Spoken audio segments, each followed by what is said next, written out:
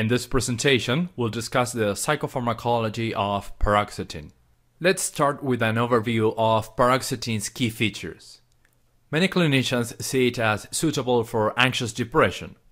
This can be considered an interesting clinical tip that might help you in choosing an antidepressant. However, this observation hasn't been specifically addressed in randomized controlled trials. Regarding its side effects profile, important features include high risk for sexual dysfunction, discontinuation syndrome, and weight gain. Paroxetine inhibits the reuptake of serotonin by blocking the SERT transporter. The drug can also inhibit the norepinephrine transporter, but this happens at high doses. So far, no clear clinical implications for this noradrenergic feature have been described. The other property paroxetine has is its ability to block muscarinic receptors. This causes the drug to have anticholinergic properties. The importance of this in clinical practice is that central anticholinergic effects can trigger cognitive impairment in the elderly population. Here we have a list of FDA-approved indications for the two paroxetine formulations: immediate release and controlled release.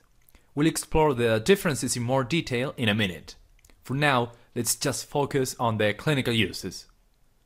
Paroxetine is approved for major depressive disorder and most anxiety disorders. Regarding anxiety disorders, the two formulations are approved for the treatment of panic disorder and social anxiety disorder.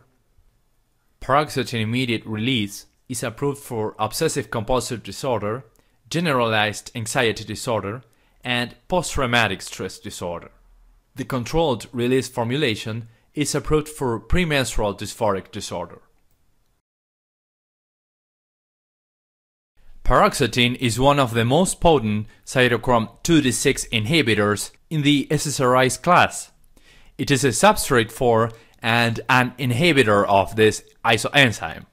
Paroxetine has nonlinear pharmacokinetics. This means that higher doses can produce disproportionately greater plasma drug concentrations as the enzyme becomes saturated. By inhibiting cytochrome P450-2d6, paroxetine has the potential to increase concentrations of tricyclic antidepressants, phenothiazines, and type 1C antiarrhythmics. The most common side effects are nausea, headache, somnolence, dry mouth, and sweating. Nausea can affect treatment adherence. We'll see in a minute what the manufacturer did to reduce this side effect. All SSRIs can produce sexual dysfunction. However, it is more problematic with paroxetine than with other SSRIs. This is a dose-dependent side effect, and we should consider it before prescribing paroxetine. Weight gain also needs to be considered as a possibility when prescribing paroxetine. In a recent review, paroxetine was identified as one of the antidepressants with highest risk of producing weight gain. The other potential problem with paroxetine use is the possibility of a discontinuation syndrome. Although this syndrome can appear with most antidepressants, it can be more problematic with paroxetine. It has been reported that around 1/3 of patients who stop the drug abruptly can develop a discontinuation syndrome. A possible explanation for this is the fact that paroxetine has a short half-life and no active metabolites. The usual dosage range for depression is between 20 to 50 mg a day for the immediate release formulation, and between 25 to 62.5 mg a day for the controlled release formulation. In this table, we can see the most relevant differences between the two formulations. The immediate release formulation is available as tablets, 10 mg scored, 20 mg scored, 30 mg, and 40 mg. Controlled release paroxetine is available in tablets of of 12.5 milligrams, 25 milligrams, and 37.5 milligrams. So you might be wondering why doses are different.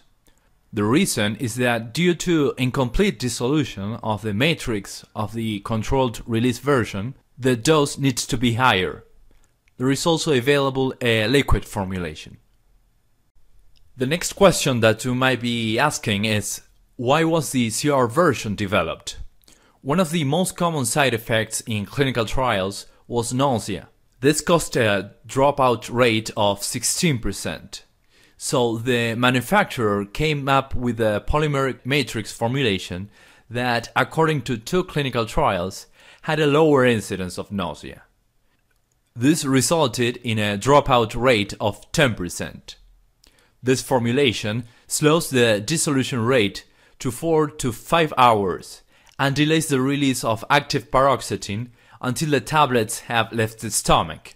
Another difference is that the immediate release formulation is available as SCORE tablets. This is important since paroxetine controlled release shouldn't be chewed or cut in half, as this can alter its properties. Both formulations are dosed as single daily dose. The manufacturer recommends that patients take the medication usually in the morning, but it can be given in the evening too. Lastly, paroxetine is labeled as pregnancy risk category D. This means that there is positive evidence of risk to human fetus.